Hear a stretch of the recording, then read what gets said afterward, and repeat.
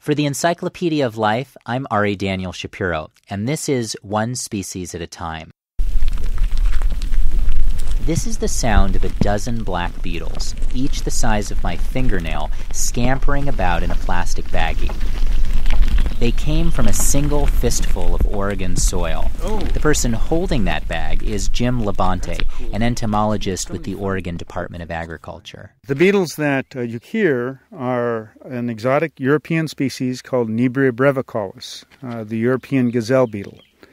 And they were found just a few years ago in Oregon, and that was the first detection in North America. And they have become so abundant that we are concerned that they might be starting to compete with and exclude other native species. That's Labonte's beat these days. He works with exotic species. Exotic because they're from somewhere else. And it's not just Nebria brevicollis that Labonte's on the lookout for. This is European grapevine moth. In the past few years, he's found one new foreign species every month, and those are just the ones he's detected. On this particular day, Labonte's searching for bugs and traps in a lush vineyard in Hillsboro, Oregon, outside Portland. He's crouched down close to the ground. This is called a pitfall trap. That's set in the ground, and it's used for catching insects that will crawl over the ground. Labonte holds up the clear cup and eyes its contents. A mix of native and exotic bugs speckle the green liquid at the bottom.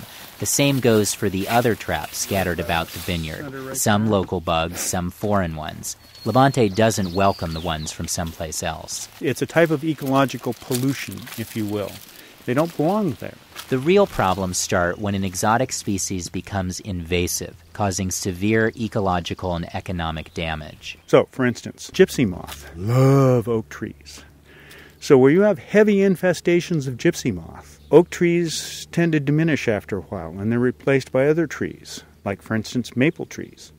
Asian longhorn beetle, that's another kind of exotic invasive species, loves maple trees. So, if that gets well established, you can pretty much kiss off maple trees. So when you lose one species, you don't normally lose just one species. You lose the species that are dependent on it or are associated with it. Labonte's wife, Diana Kimberling, agrees. She's also an entomologist for the Oregon Department of Agriculture. Last year we were dealing with eradicating gypsy moth here in Oregon.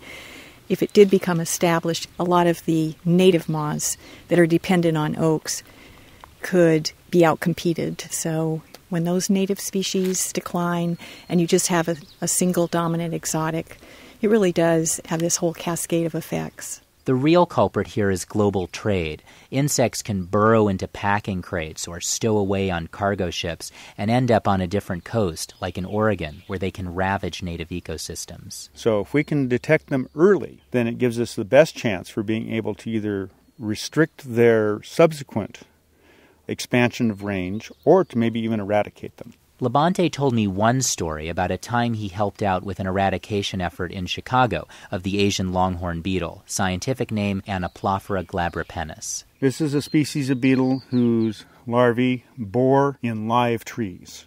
At that time, there was no recourse when you found an infested tree except to cut it down, burn it, or chip it into pieces so small that no larva could survive inside of it. So, I happened to go into this one yard, which had a magnificent maple tree. The canopy of the tree filled the entire backyard, and I found evidence of the Asian longhorn beetle. And one of the most distressing things that I've had to do in my career was to tell the homeowner that this wonderful, beautiful tree was going to have to be destroyed. And she was clearly heartbroken, and understandably so. This tree had been part of her life. She had grown up in this house. But she understood the need to do this so that Chicago would not have such a widespread infestation of these, that every tree of this type would be destroyed. And this demonstrates on a very small scale the impact of exotic invasive species. Let us know if you've got a local example of how an exotic invasive species, insect or otherwise, gained a foothold in your community, or maybe how it was thwarted. To hear more stories about exotic invasive insects, just go to EOL.org. Our series One Species at a Time is produced by Atlantic Public Media in Woods Hole, Massachusetts. For the Encyclopedia of Life, I'm Ari Daniel Shapiro.